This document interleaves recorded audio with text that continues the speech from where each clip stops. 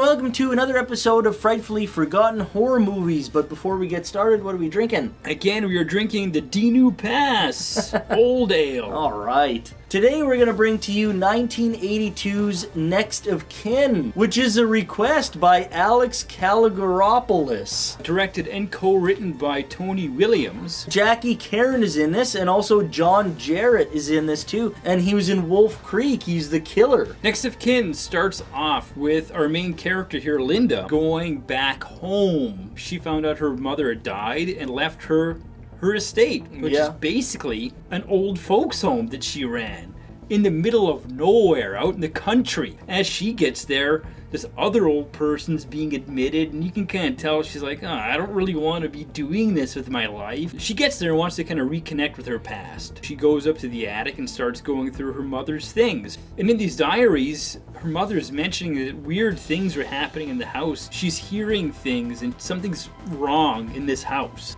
And of course, it's an old folks home. People are going to start dying. This old man's ready to get in the tub. There's all this steam and everything. And he goes to put his foot in the tub, and someone's already in there, but they're dead.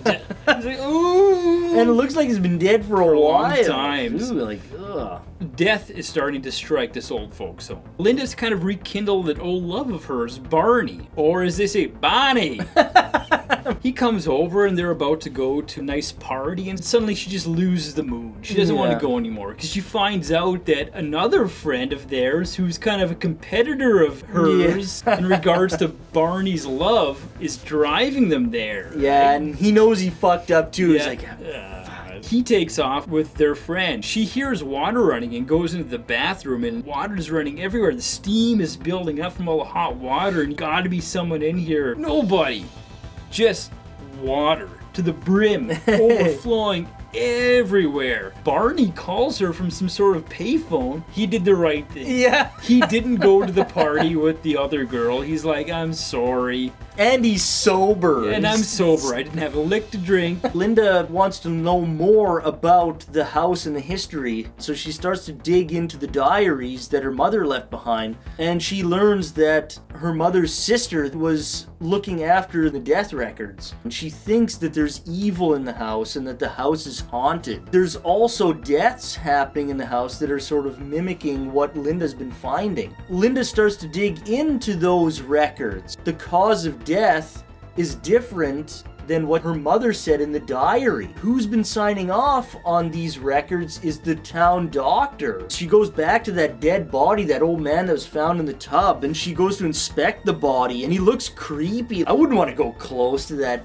body, like, fuck. Now, why is it still there? Days later, this guy's still laying in the house? Wouldn't it stink? And everything? Like, what the fuck? And she actually does see that there's, like, fingerprints in the neck. So, obviously, there's foul play. Something's been done to this poor guy. Linda gets all freaked out. She just takes off. She runs away, runs out of the house, and runs toward Barney, where they're all drinking, and he's all passed out, drinking beer. She's all irate, and he kind of calms her down, and they go back to the house. There's a fountain outside. Water that's coming out is clear, and it slowly turns to blood red. And that girl, Barney's love interest, floating in the fountain with her throat slit. They go into the house, and Barney disappears. He comes rushing out in a wheelchair, and the wheelchair kind of stops, and he goes flying towards her. Dead. Yeah, he's had the biscuit. That's where we're gonna end it, because there's a lot more that happens. Biggest thing about Next of Kin is it is really a mystery. Is it a ghostly thing? Is it like supernatural? Or is it foul play? You don't know. Is it a conspiracy against her? You don't know. And why? Watch the movie to find out. The setting for this movie is fantastic. An old, huge house that's been converted into like an old folks home. Nothing but old, creepy people around you who can't help you. If you need help, they're not going to be any help. They're completely useless. Totally useless. Totally useless.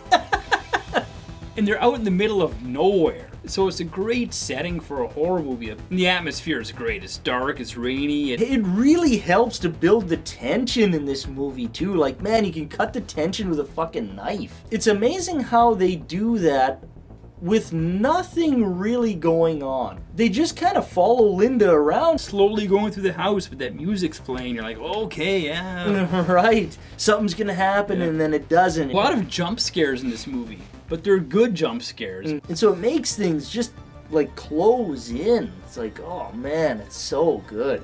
The imagery of this movie is fucking fantastic. There's some of the best shots I've ever seen in horror movies in this movie. Yeah. When they show the dead guy in the tub, when the old guy gets to step in. Uh-huh. Oh, it looks so good. It's like, ooh. Ooh, like you just get, ooh, you get these shivers. Like, oh, that guy, how long has he been in that water? And yeah, he's all gray, kind of, and white, and like, oh, fuck. Dreams Linda has, right? It's like, oh man, like she got that weird dream. She looks through the window and sees like the guy drowning, but he's in the window drowning like an aquarium. Like Salem's Lot, a little bit. Yeah, it's super cool. Oh yeah. I love the fact too that they use such little content to go so far with it. Like they stretch. Yeah, it's like Silly Putty. Silly Putty.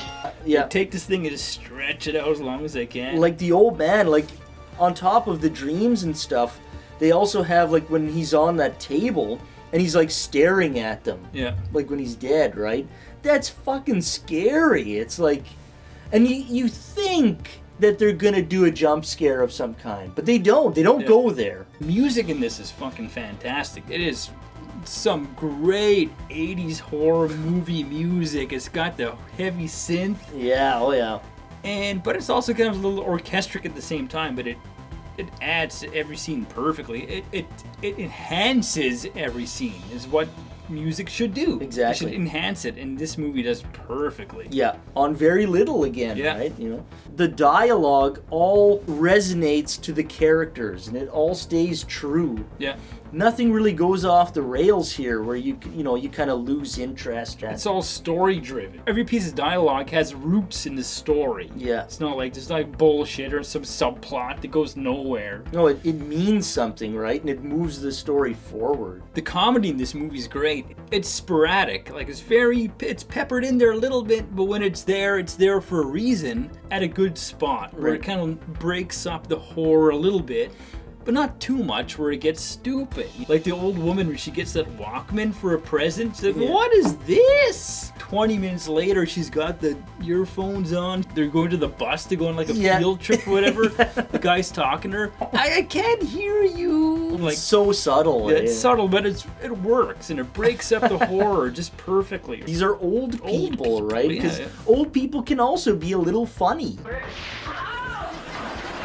One old man that's kind of reliving his past in the war and stuff like that. He's always talking and talking, and there's nobody gives a shit, old man. He starts in the outside. Later on, like going up the stairs, he's still talking and talking about the barracks. The shining star of the movie is the final act. It's so good. Doesn't disappoint. No, it goes from little haunted house kind of thing to like woo, it just like goes up like this. It stays there too. Stays there. Amazing tense scene where she's waiting. Linda's waiting. She knows something's gonna happen. Doesn't know what it is. Yeah. But she knows something's gonna happen. She's biding the time by building a little pyramid out of little sugar blocks. She gets to that top little last thing and I'm not gonna wreck it for you, but it's fantastic. Yeah. And I love that they don't destroy anything like that with useless dialogue and bunch of shit, right? Yeah. They stay on point. It's paced slow, but it goes by quick, which is hard to describe. I can't describe it, but it felt like 45 minutes. Yeah, it's just the way that the movie plays out. Because you're always intrigued by the next scene. You always want to see what's going to happen next, right? And that it's great. They set it up perfectly. Next of Kin is really like a solid master craft of horror and mystery. And it's Australian too, right? You won't be disappointed. Great imagery, great soundtrack. There's nothing we could really knock this movie for at all. Perfect horror movie. So until next time, keep drinking. Australian style. Yeah.